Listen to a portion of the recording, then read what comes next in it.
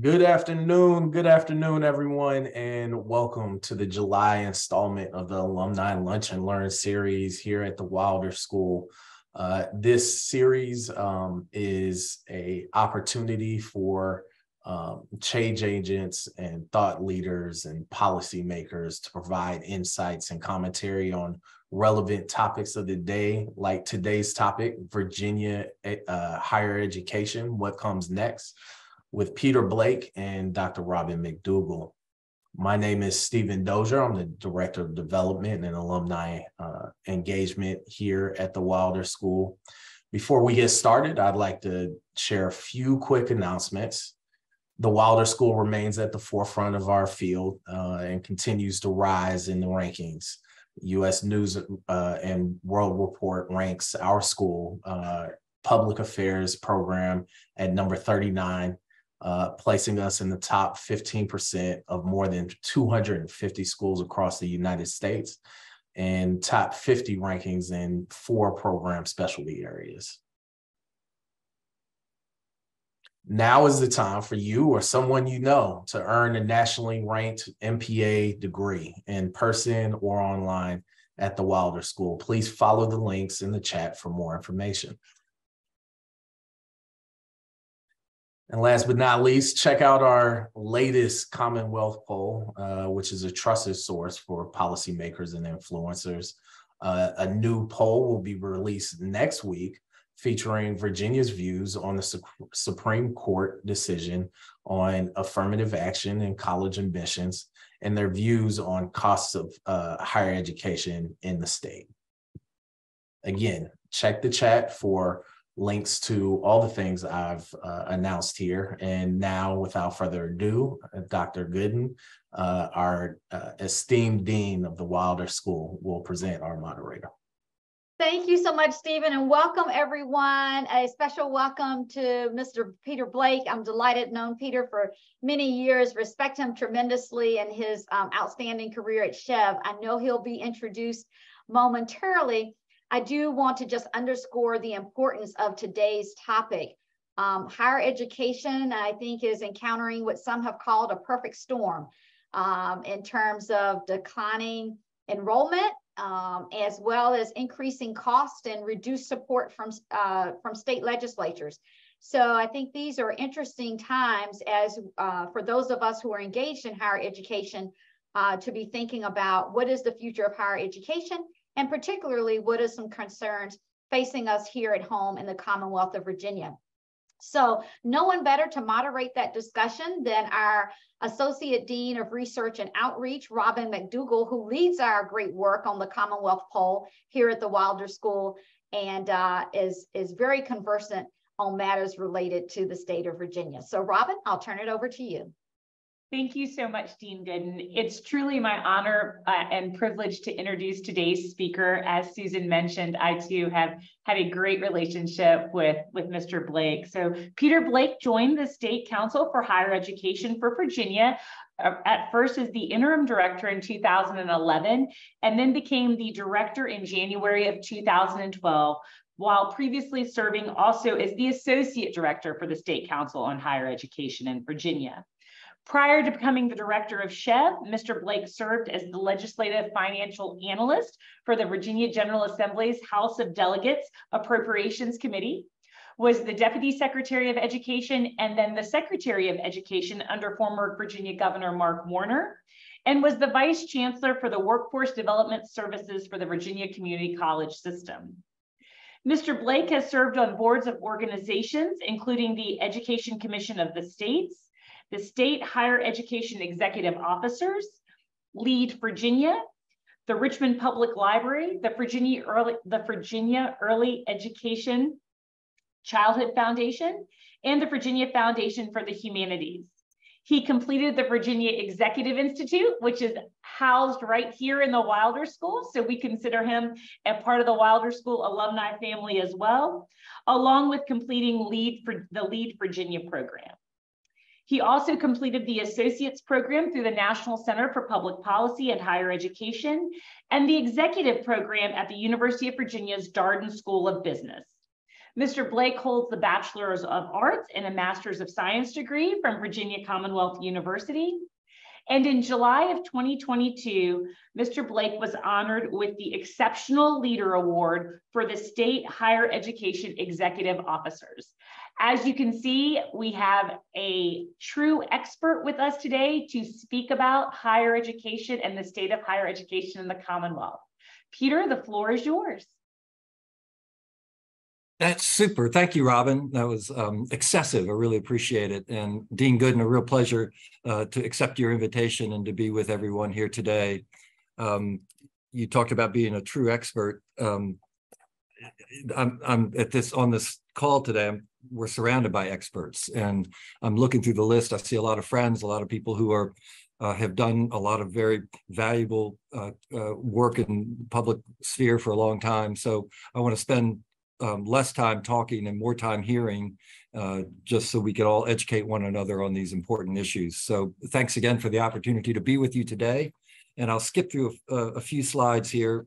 Before I do, let me just talk a little bit about the perfect storm that the Dean mentioned at the beginning. And it is true. We've been talking about this for a while. The kind of three factors that we see pretty regularly that are conspiring and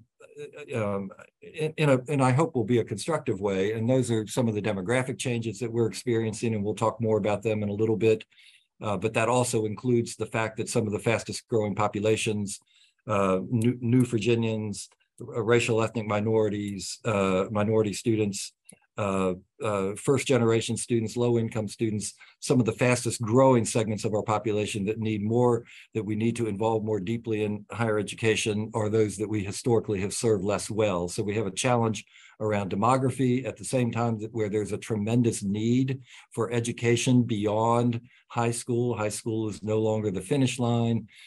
Georgetown has reported that over 90% of the jobs, new jobs, not replacement jobs, that were created since the 2008 recession required some kind of education beyond high school. So there's greater need for more people to have higher levels of education. And then the cost issue. And the cost pressures are on students, on families, on the question of value and return on investment. So you have the pressures not only on the student and the family, but also from the taxpayers. How much tax money can you continue to put into higher education? So those are the three forces that persist and create some even more daunting challenges here over the next X number of years. And so we need all of us to be thinking together about how to address those in creative and effective ways in order to sustain our lifestyle, our society, the things that we value in our communities. So what we'll do today, just a little bit about where we are. I'm going to talk about higher ed governance, some about the statewide strategic plan, and then we'll get into the what comes next, the upcoming milestones and some hot topics. And we'll do this quickly just so we can get to your comments and questions. Just the landscape real quickly. This is who we are across the Commonwealth. The established institutions, the four-year universities, a robust public two-year institution system through our community colleges, a number of well-regarded private nonprofit institutions, and then a whole realm of out-of-state and for-profit entities and vocational institutions, hundreds, literally hundreds, mostly in the more densely populated regions of the state. Last year, we awarded 128,000 degrees and certificates. If you talk about workforce development and what fuels the economy in Virginia, every year after year, 128,000 people come out of our colleges and universities further prepared to do more things and more valuable contributions. This includes everything 2-year, 4-year graduate, as well as both public and private. You see that our 4-year graduation rate is second in the nation. That's one reason that we believe that we are a very efficient system in Virginia. So if you look at various calculations of our funding, general fund, tuition and fee revenue, we find that because we have this high graduation rate, the cost per degree, if you want to express it that way, is lower in Virginia than in most other states in the nation. Public-private 4-year, 2-year, we're enrolling over 500,000 students, 519,000. You see the median wages of all graduates of all bachelor's degrees and a few other items there. I'll note that the debt number in the lower right-hand corner, that's been going down after rising for pretty much most of my career. It has leveled off and begun to decrease over the last couple of years, which is certainly good news. Why do we think higher education is important? I'm speaking to an audience that I don't need to spend too much time on this, but these are some of the facts that we regularly cite as why higher education is valuable, not just to the individual, but to our communities.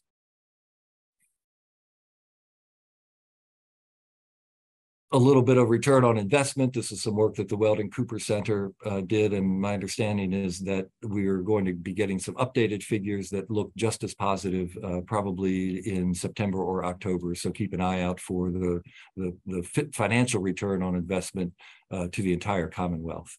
A little bit about governance. We are a decentralized system in Virginia, as you know. So every university has its own board of visitors, which is the primary governing body of the institutions. SHEV is what's called a coordinating board. So we have certain authority that's granted to us through the Code of Virginia. And then also we have some, I guess, implied authority through our credibility and through the reputation of our work. We work very closely with the governor and the General Assembly. The governor, of course, appoints your board members, appoints our board members. And we're in a period of transition. We'll talk a little bit about that later on. So there's the governor is certainly one of our stakeholders. The General Assembly is also a major stakeholder in our work. We also work very closely with the institutions, boards of visitors, and you see a list of their responsibilities, and then you see how SHEV fits into the picture. And I'll just note that first bullet under SHEV, develop statewide strategic plan. SHEV was created in 1956 during a period of great growth in higher education. You had the GI Bill, you had Sputnik and competition for science and technology lead. And so a lot of interest in higher education and the role that it could play in advancing our country. And so General Assemblies, legislators across the country created organizations like SHEV to manage that kind of growth. So it could be done efficiently in a way that maximizes the scarce resources that are available to it. The number one duty for SHEV in 1956 is the same number one duty as it is today, and that is periodically to step back, look a little bit beyond the horizon, and develop this statewide strategic plan. And that plan, the current plan that we approved in 2021 is called the Pathways to Opportunity. And you see the mission, and our overall vision is to be the best state for education. And one way that we measure that is by educational attainment. And so we have done some calculations, of course they can be modified and updated, that said that if we have 70% of our working age adults in Virginia with some kind of workforce, a certificate of value, some kind of education of value or a degree, if you have 70% of that working age population by 2030, we would be at the top of the list in the nation of being the most educated, the state with the most number of citizens with an advanced education. And so that is our target, the 70% educational attainment. There's all kinds of numbers underneath that, and within that, it's not just about the numbers, it's about the type of degrees, about the relevance of those degrees to the labor market, and a whole range of issues that are wrapped up within that 70%. But just step back to kind of the big picture to have 70% by 2023. These are students, I think I calculated the other day, the class of 2030 are something like 8th graders now. Yeah, it would be 8th or 9th, and maybe 9th graders now. So if you have a 9th grader, you are responsible for making sure that we reach this educational attainment level. The why, we've pretty much made the case on why we need to do these things. We talked about the perfect storm and the challenges that are facing us, but we also then, in order to advance Virginia through higher education, we need to be more equitable, more affordable, and continue to be transformative. And so you see some of the supporting numbers and documents that go with that. So what we do in order to do that, and you can see a little more detail here on what each of those mean, our emphasis on being more equitable is closing attainment gaps. And the attainment gaps by race and ethnicity are well documented. There are also attainment gaps by income, by disability status, by the region of the state in which you live. So a range of gaps. We will not reach the 70% if we allow those gaps to persist. So when you're making resource decisions, when you're looking to set priorities for certain kinds of initiatives, you look at which ones might be most effective in closing some of the well-identified and well-acknowledged gaps. Of course, we need to be affordable. There are many ways. Affordability, as I like to say, has many parents. Certainly, sometimes the institutions like to say that it's the state's responsibility for funding institutions. The state likes to say it's the institution's responsibility to maintain tuition. Of course, it's also a student's responsibility to choose responsible pathways through education, to complete in as timely a manner as they possibly can, to perhaps start at a community college and transfer to a university, to choose a course of study that is relevant and meaningful and will provide for some kind of return on investment. So there's many people who are responsible for the affordable plank of this plan. And then certainly being transformative. And this takes into account all kinds of things that universities do, not just providing undergraduate education, but what you do in your communities through your research programs and other kinds of activities. And of course, VCU with a hospital and a major medical school and many professional programs also plays a huge role in transforming our communities, transforming individuals, and in fact, families and generations. So that's also a key element of our plan. So of course, this is where I often pause when I talk, but I'm not going to do it today because I want to run through this and get to the end. Often where I would pause and say, what did I miss? And usually the audience where I'm addressing this is rich with ideas of things that I missed. And so be thinking about things that I missed. What are some of the competitive pressures? What are some of the threats or opportunities that I've not included in the plan? Where are places where we should be looking? I anticipate that in the next 2 years or so, we will be refreshing this plan. And so beginning to think about what comes next is certainly a valuable part of this discussion. And you can contribute to our thinking with your comments and questions today. So just a couple of upcoming milestones. So this is beginning to get into the looking forward phase of the talk. We have what's called 6-year plans. And this is a process that we go through at the state level and you go through at the institutional level every 2 years, where you develop plans that are responsive to instructions that we have developed in cooperation with the governor and the General Assembly. And so those 6-year plans, you're in the process right now. You just submitted them. I believe they came in on July the 17th.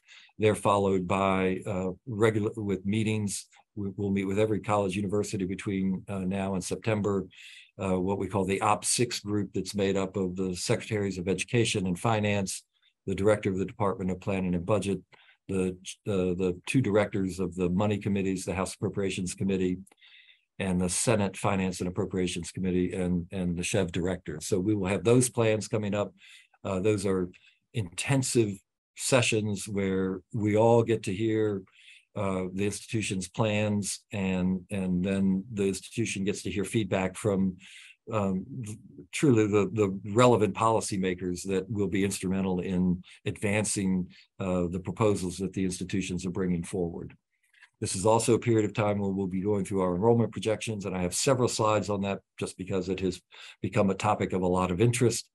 Notably because of the anticipated decline in the number of high school graduates that we're expected to see in Virginia and across the nation over the next 10 or 12 years. So we have about 90,000 high school graduates now, and that number will dip down to something in the lower 80s by 2035. So how do you plan for that?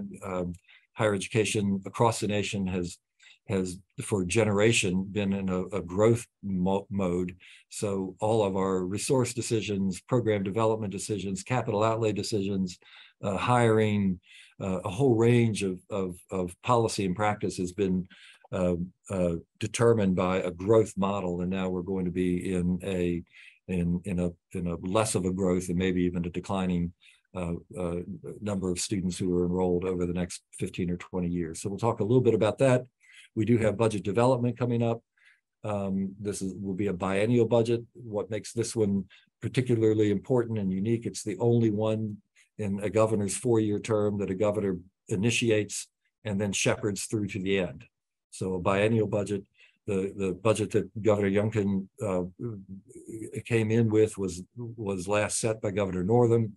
And now this will be the first one for Governor Youngkin where he will have an opportunity to shape it in the priority areas that he wants to pursue. So that's coming up. And then new board appointments, we already mentioned a little bit. So let me just step through this real quickly on a couple of topics, and then we will get to some questions. How am I doing? All right, Robin, okay. So the 6-year plan process, I mentioned this is intensive sessions with all the universities, with the community college system, and we have shaped this year's instructions to the institutions around these 3 broad issues. And so I'd be interested in your feedback on whether or not you were involved in your plan at your institution, how you're thinking about it. So one is enrollment, and we've already talked some about enrollment, so that's going to be a key area. Institutions are submitting their enrollment projections, and if are they realistic is really going to be the question. And if they're ambitious, given the clouds that we have described, what are your plans for achieving them, and can you actually accomplish what it is that you say that you're going to do, and how can we help you make sure that you reach those targets that you have set? A second topic of interest this time around will be about program alignment and performance. So a lot of questions coming up about a return on investment, whether graduates are being employed, or they're getting jobs that pay living wages in their field of study. This gets to that return on investment question. It also gets to a question that we're hearing quite a bit around Capitol Square these days about having institutions focus on those programs that offer the greatest return for their students and their graduates. So if VCU has a program that's particularly successful in employment, return on investment, low debt, et cetera, then it might stand to reason that VCU would want to pour more resources into that program and fewer resources into programs that do not have that same kind of return on investment. This process certainly will raise those questions and will cause institutions and state policymakers to address them in one way or another. So you can expect some discussion at your campus, at your institution, along those lines. And finally, financial effectiveness and stability. That's the third major focus of this year's 6-year plan process. And this comes up again in part of, if indeed, because of potential enrollment declines, there may need to be some retrenchment. And so do you have a plan to be financially stable through some of the changes that we anticipate for VCU and the other institutions? So that's the big focus around 6-year plans this year. On enrollment, these are just some of the questions. The council created an ad hoc committee back in January. We conducted 2 months of intensive work, and these were some of the kinds of questions that we asked. I won't go through them, but there's 2 pages of them. You can go to the second one, Katie. And these were just some of the kinds of questions that we were asking, and we gathered a lot of data, presented this information to our council. And in our budget and policy recommendations that we make later on this year, we will have some features of this topic included in our recommendations for what we think Virginia might want to consider in the next General Assembly session. Here's the big picture. Top line is 4-year institutions. These are public institutions, and their total enrollment, undergraduate and graduate. You can see the leveling off at the four-year institutions, and then a steady decline among the community colleges. Historically, the community college enrollment is counter-cyclical to the labor market, to the economy. So when the economy is good, people go to work. When the economy is less good, people go to school. And so that's what we've seen through the community colleges, with a run up, particularly after the 2000, during the recession, 5, 6, 7, 8, in that period, reaching a peak in 2010, and now back down to where we were almost 20 years ago in the community colleges. Big picture. Now we'll look at VCU in the next slide. And I'm sure many of you are familiar with these numbers. And this is broken down by undergraduate and graduate over the same period of time. A lot of growth at VCU over a period of time. That growth has diminished some in the last several years, as you see here, and you're familiar with at your institution. So this is where it starts to get real, okay? So these are a couple of projections, and we have two different ones. One is the Western Interstate Cooperative for Higher Education, WICHE, which does projections for all the states on their number of high school graduates over a period of time. The WICHE numbers include graduates from private high schools. The Weldon Cooper numbers do not. Okay, so they're a little bit lower, and also they have a slightly different methodology. So, but you see in the two projections, these are the number of high school graduates. I mentioned the 90,000 dropping down to about 82. That you see those two numbers on this slide. So we have a little bit of a bump up here in the next couple of years. So I guess the caution is, even if don't think that's going to last. Okay, you got to take the longer view here. And so the kind of planning that we're beginning to do now around this is really looking out beyond 26, 27, 28, when you see a pretty stark decline in the number of high school graduates. Our numbers, even as they level off, the drops that you see in Virginia are not nearly as severe as you see in New York, Pennsylvania, New Jersey, Illinois, many of the northern states. And that's significant because those are states that our colleges and universities, public and private, traditionally have gone to recruit students. When we recruit students from out of state, those states are facing steep declines. Where you need to go to find students today are Florida and Texas, and a couple of other states that are growing a lot more than the northern states are growing. So hold this slide in your mind as we look forward at the next couple of ones. This is a real concerning slide too. This shows enrollment participation rate. So we steadily we're at 70, 72%. That's the black line across the top. And so of those 90,000 high school graduates, how many of them went on to some sort of post-secondary education in Virginia or in another state? This isn't all Virginia enrollees, but this is public, private, in-state, out-of-state, 4-year, 2-year. 72%, kind of the steady number. And then you can see the numbers just have gone down since then. We're at about 65%. So there's something, and in order to get to that 70% educational attainment that I mentioned, that number needs to be closer to 75%. That's why closing the gaps, reaching new audiences has to be a part of every institution's plan under these conditions. Also, what this is talking about is, or what this indicates or suggests, is a question about the return on investment. And so this is where cost, price comes into the picture in a serious way, debt, and whether or not students think that getting some sort of education beyond high school has any value. And this would suggest that there are many who do not think it is, and certainly fewer than there were just 5 or 6 years ago. So you combine fewer number of high school graduates with more people questioning the value, leading to a lower participation rate. And that's a real challenge, part of that perfect storm that Dean Gooden mentioned.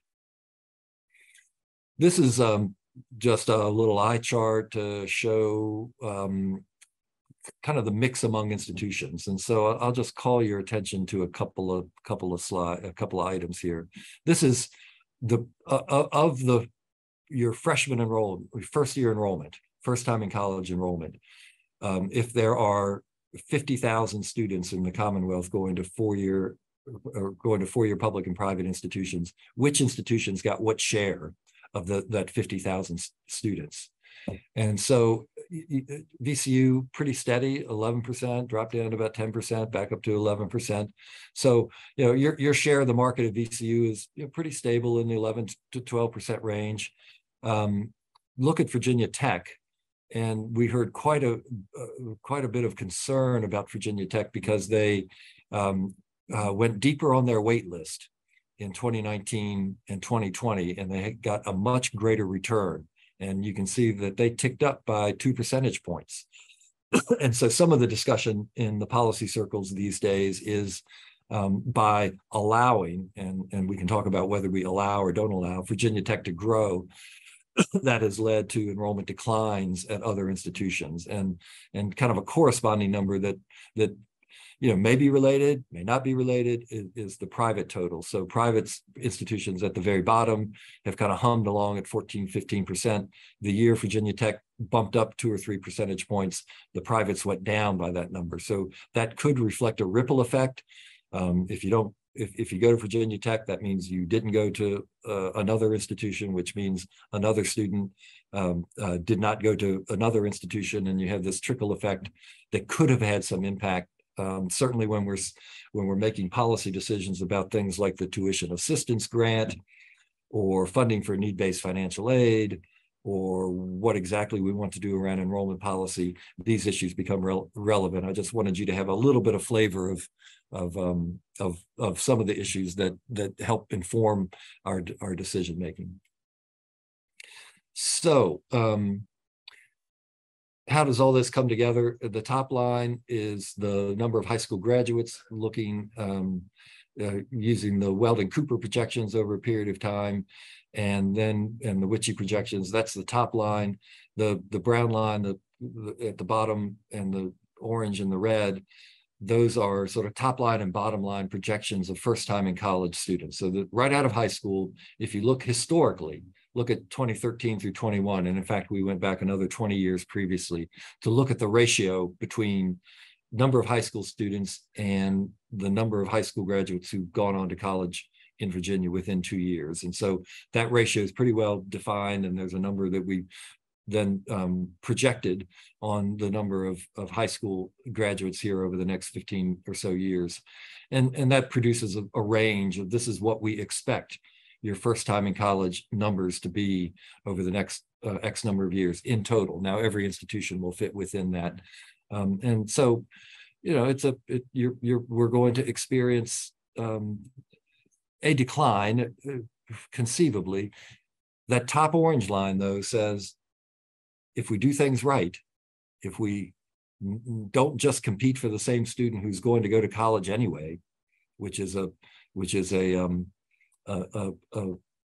inefficient use of a public resource, in my judgment, but use that resource to expand the pie and bring more people into higher education and ensure that more people are retained and graduate, then we can achieve that higher line and be successful in our broader goals. So that's where a lot of our emphasis and focus is over the next several years. So that's what I got to say on enrollment. I'll wrap up real quickly. The governor's, and I mentioned budget development. Here are the 4, the governor calls them North Star priorities. There's a whole range of initiatives and ideas and proposals that fall under each one of those, but you see those 4 within the General Assembly. It's harder to know, and there are people on this call with a lot more knowledge of what's going on in the General Assembly than I have, but we're going to see enormous turnover, perhaps the likes of which we've never seen, but certainly not for decades and decades of the kind of turnover, the number of new people who will be in the General Assembly and in leadership positions and on important committees, like the Senate Finance and Appropriations Committee. So there's a lot of uncertainty in the relationship with the General Assembly in the next biennium. You have 16 board members. Unlike some institutions, you have no special designation. It doesn't say that you have to have X number of alumni. It doesn't say you have to have someone with experience in health sciences. It doesn't say you have to have some other sort of designation. 16 broad board members. You have you're split now evenly between the appointees of the current governor and the previous governor. Governor Youngkin will have 4 more appointments in 2024. So you are beginning to see the shape of policy changes dependent on the priorities of a different governor. And so that's certainly part of public life, and all of you have been through this, so you know what I'm talking about. And then we have a new board member orientation program. This is something in statute where every board member is required to go through a new board member orientation program that we lead at least in their first 2 years of service. So we'll be working on that, and that's a great opportunity for us to engage with your leadership at the board level. So those are a few things. Maybe I've sparked a couple of ideas, and as I often say, I get more out of these presentations than you will have gotten out of me speaking. So at this point, I'm excited to hear from the audience on what you think we've missed, where you think we should be going, you know, some obvious landmines, other opportunities. So Robin, thanks. I'll turn it back to you. Thank you so much, Peter. And you surely did in the presentation spark some great questions. So I will start with some questions from the audience, and then also will add in some of my own, because I'm not going to pass up the opportunity to have you with us to not ask some of those as well. But the first question, so how does SCHEV work with institutions on enrollment? So we've clearly seen this enrollment trend throughout conversation. You showed some great graphics as well. So how is SCHEV working with institutions on enrollment, preparing them for the enrollment cliff? Right.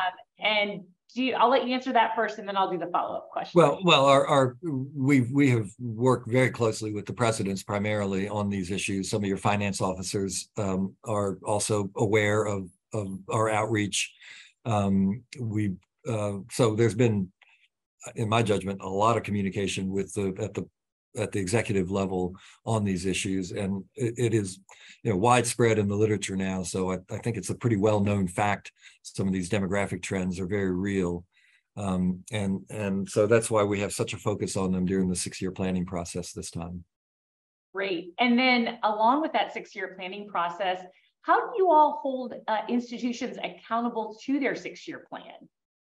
When they put the 6 year, 6 years is a long time. So how do we measure milestones and hold accountability? Yeah, you know, in reality, the 6-year plan is a 2-year, has a 2-year window to it. Yeah. And it really is focused on the upcoming legislative session. Occasionally we'll find in it certain maybe longer term vision that an institution might have. You know, an institution might want to add a medical school, or might want to, you know, begin a new program in public health. There might be some things that come forward through this process, and it's an opportunity for the institution to test the waters with the policymakers on some big ideas. But mostly the 6-year plan is focused on a two-year time horizon, and it often is directly related to budget requests and initiatives that are coming forward in the next biennium. So the window of accountability is a lot shorter than 6 years. Gotcha. So like any good strategic planning, we plan to plan, and then we evaluate planning again. So that's it. Yeah. Yep. Well, you mentioned the General Assembly, and you touched on this a little bit, but we are going into Governor Youngkin's biennium. So it is the opportunity with a huge amount of turnover, as you mentioned, in the House and Senate, even before we get to November, just with regards to retirements. And you pointed out something that I think many people who don't spend a lot of time down at the Capitol might be overlooking. A lot of the heads, or, you know, the leaders of very important committees are also changing. So there's also a lot of longevity and information going there that's leading with those retirements. So what do you see in this upcoming General Assembly session? Where do you see the political climate for higher education in Virginia? You know, when the dean kicked us off, she mentioned that generally the legislatures around the country are not investing as highly in higher education as we'd seen in the past. And, you know, we have this opportunity now with a pretty positive economy in Virginia. So where do you see the political climate? Right. Well, as I said, the General Assembly is less clear. And of course, we'll have elections. And so there's a lot of unclearness in that realm right now. So, which I guess, and again, there's there's people on this call who should answer this question, but I think that will give the governor a little more leverage in, again, depending on the election. I don't want to say everything, but within areas that are kind of non-controversial, like higher education, and we like to keep it that way, that this will, the governor will have a little more leverage over the budget and some of the initiatives. So, and what we're hearing from the governor, if you look back on the slides, you'll see the governor's North Star, kind of the 4 topics.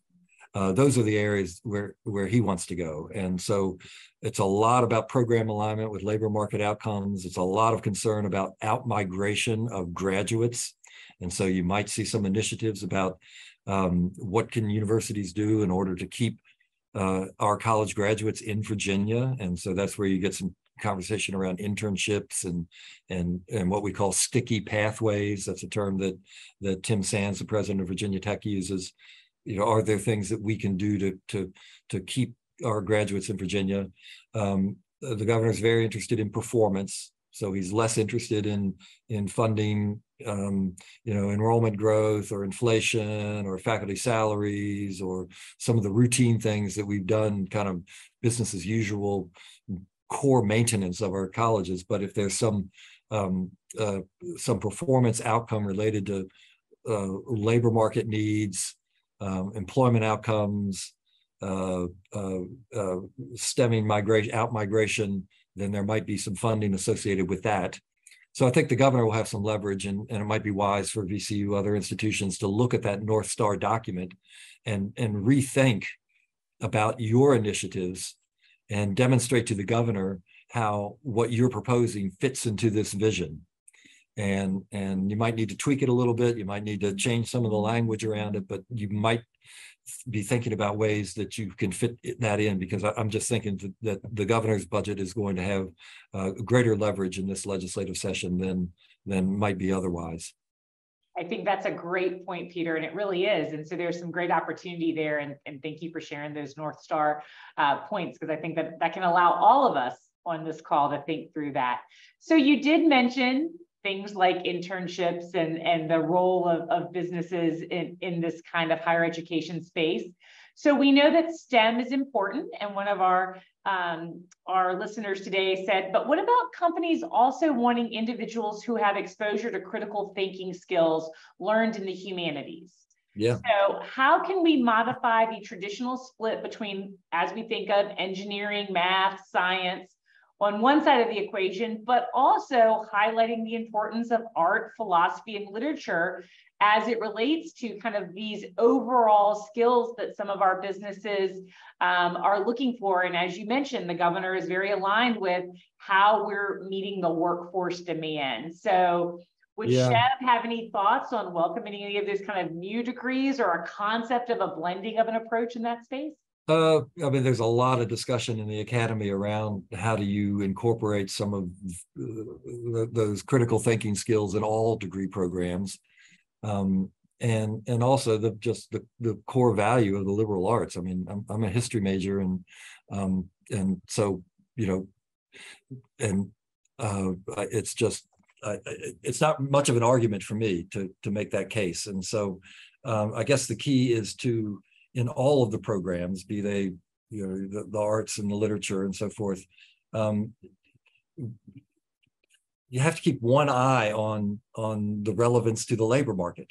I mean, even as we want to, I had a former director at Chev said, we need to have bread on the table, but we also have to have roses.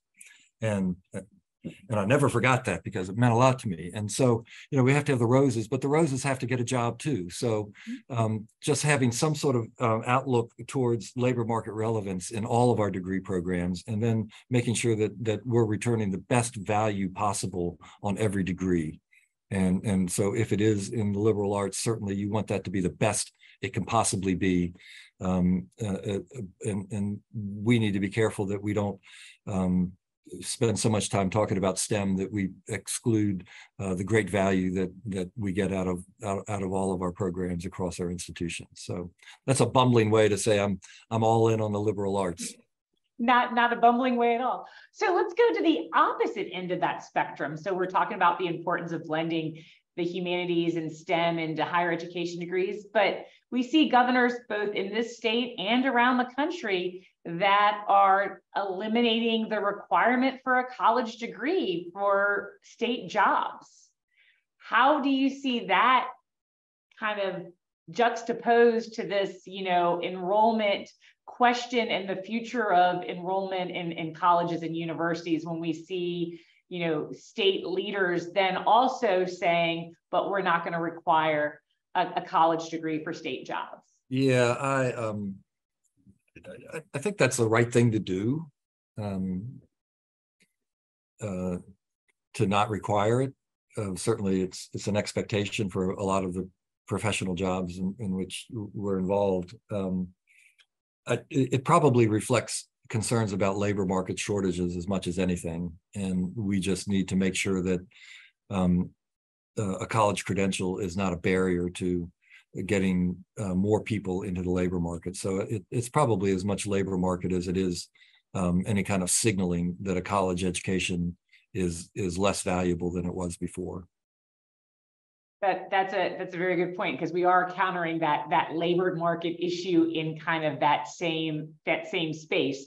So when we think about labor markets and we think about that cliff in enrollment that we've talked about, one of the questions that came up from the audience is, do you think that we're going to have you put your political hat on again, the decline in future high school enrollment might inform state officials to look at welcoming more immigrants to Virginia in an attempt to boost the number of young people that are now entering into that K-12 pool, which ultimately would impact and enter into our enrollment in colleges and universities?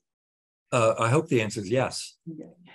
So, I mean, we saw a big decline in international enrollment because of a lot of criticism that some immigrants endured previously. So, maybe we'll have a little bit of a reversal of that. Maybe we can get our international enrollment back up a little bit, and anything we can be doing that is more welcoming to all Virginians, all Americans, is a positive step. There are communities in Virginia where students at the high school, there are 90 different languages being spoken in a high school, and it's not just in Northern Virginia. Yeah. It's in other parts of Virginia, and if we can't adapt to that and view that as an opportunity that we're missing if we're not engaging with these students and just pursuing the traditional market of students, then we're failing. So we have to be, I think, even more intentional about outreach in places, as I said at the beginning, with populations that we historically have served less well. Great point.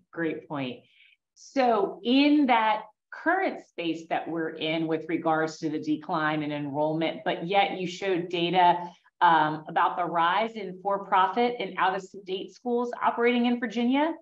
Those of us here at Virginia Commonwealth University, an outstanding state institution, should we be concerned at the market share that we are losing in Virginia for the for-profit and out-of-state schools, higher education institutions operating here in the Commonwealth? I mean, you should be aware of it, and you might even try to learn from it. Some of these schools are more nimble. They can offer programs in different formats. There might be some things that we can learn from the people who are in that market.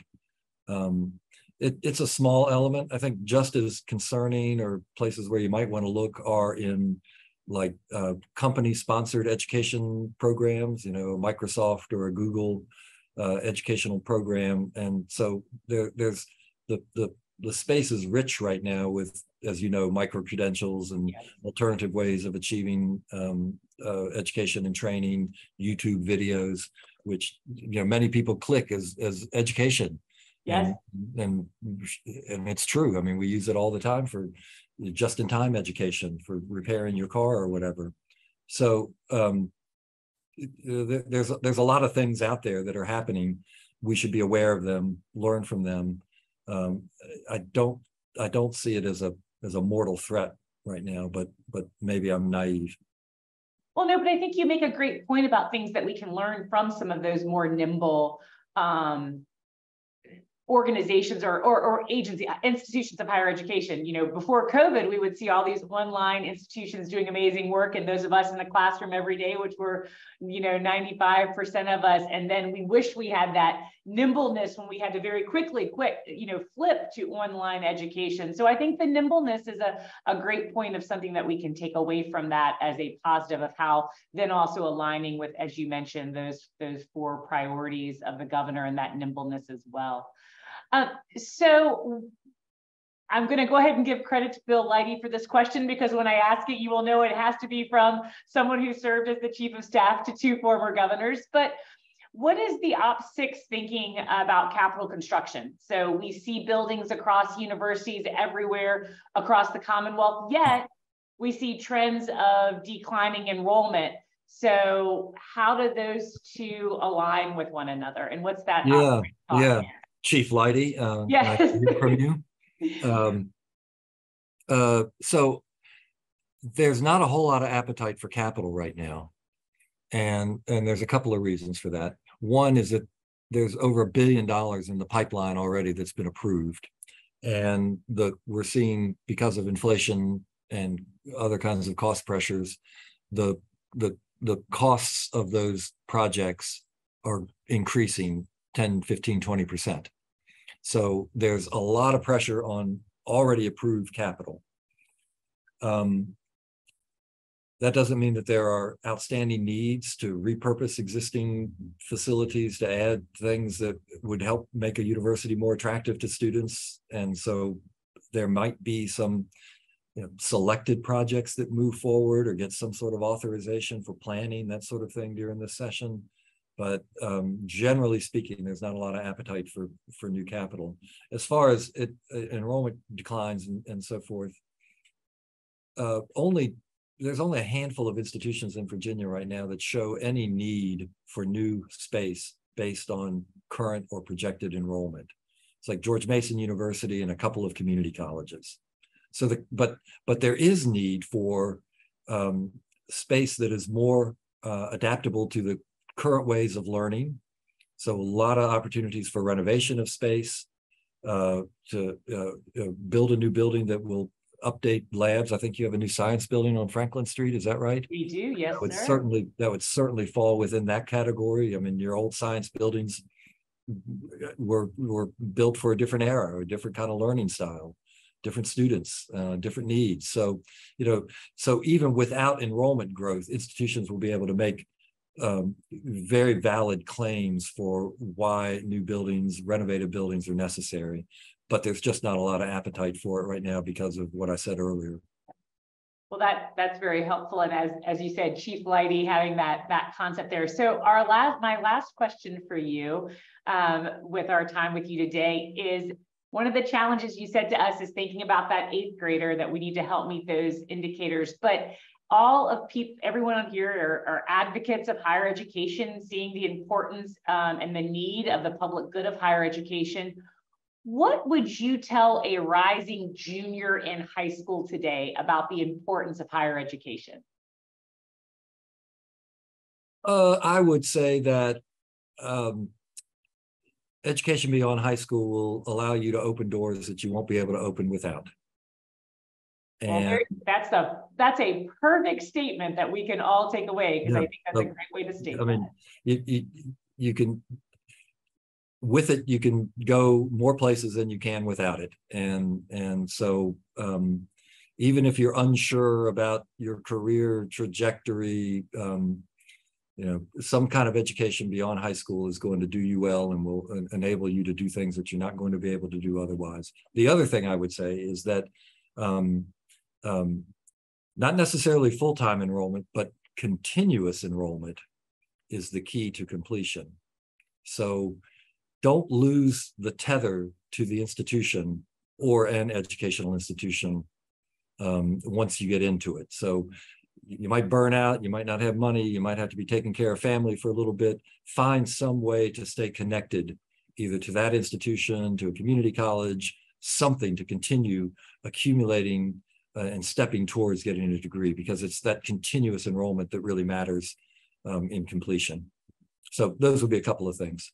That's absolutely outstanding. And it gives all of us great marching orders here at VCU to make sure we carry that message forward. Peter, thank you so much for your time. Such a timely topic. And thank you for all of your service to the Commonwealth across all of your many positions you've had. And for being fun. And thanks for all the input. Yes, and for being a great alumni of VCU and of the Wilder School. Yeah, okay, thank you.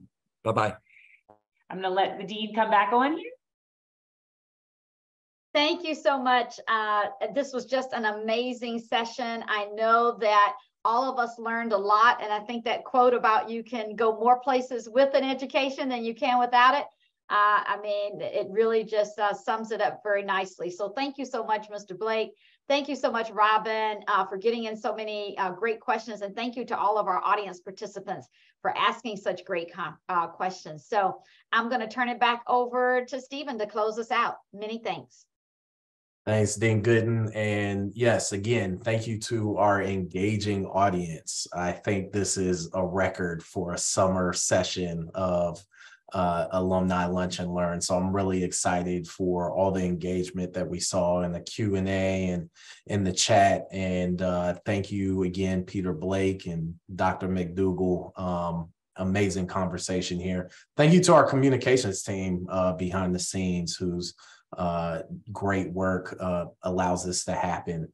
While we're on the subject, we do not have an installment for August. So we look forward to seeing everyone at our September 20th installment of the Alumni Lunch and Learn series with Dr. Janice Underwood, who is the director of the Office of Diversity, Equity, and Inclusion at the Office of Personnel Management. We're looking forward to that, and that should be as engaging as today's conversation. Thank you again for spending your lunch hour with us, and we look forward to seeing you next time. Have a great afternoon.